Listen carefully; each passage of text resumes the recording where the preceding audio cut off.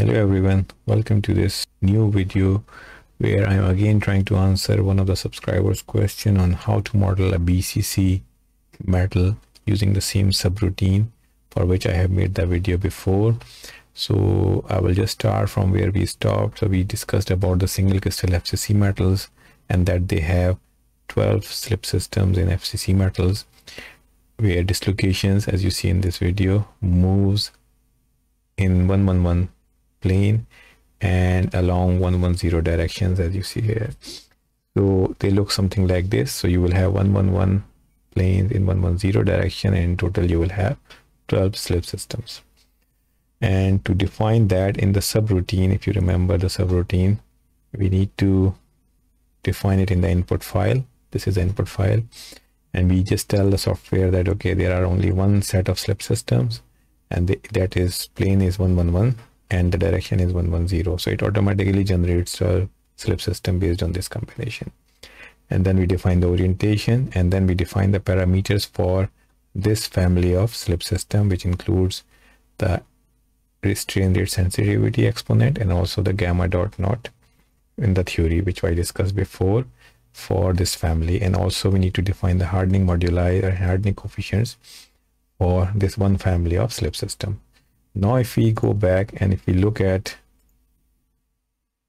the BCC crystal, then it's pretty different because BCC is more complex in a way that you can have a total of 48 slip systems, and these 48 slip systems can belong to three different families. So first family is where the plane is 110 while the direction is 111. The second family is 123 planes in 111 direction, and it could have 24 combinations.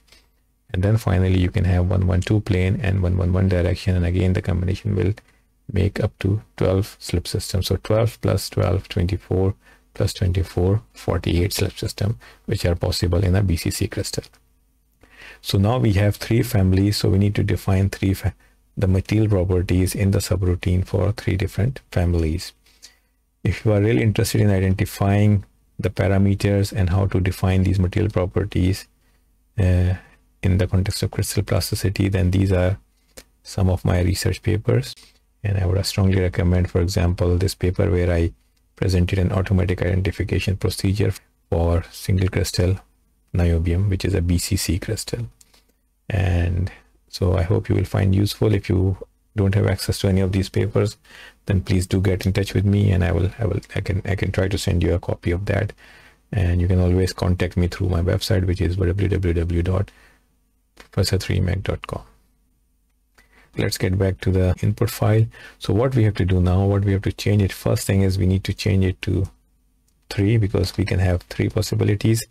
In the case of niobium, by the way, we only had 2 families because 1, 2, 3 slip systems didn't activate at room temperature, so we only had 2. So you can also have 2 as well, and you can define either 112 or 123, whatever is the possibility in your case. So if we go with 3, then it will define the same thing as we have done here. So I will just copy paste this to have the similar sort of syntax there. And then the first slip family could be 110 or 111, and then the second family will be 112 and 111 direction as per the slides I showed you, and the last family or third family would be 1, 2, 3 and 111 direction. So we don't need to worry about all 48. We just defined the family configuration in here. So 110 type, 112 type and 123 type all are in 111 direction, and the code automatically generates all 48 combinations of slip system, 12 and 24 slip systems for each family. And then the orientation remains the same. You already remember we need to define the local orientation with respect to the global system. And now we have to define this n and gamma naught dot value for all slip system families. So I'm just gonna copy paste this for the second family, which is the second set, 112 type, and then the third set is 123 type. And then we also have to define the material properties, which are the hardening moduli, hardening coefficients or hardening parameters for each family.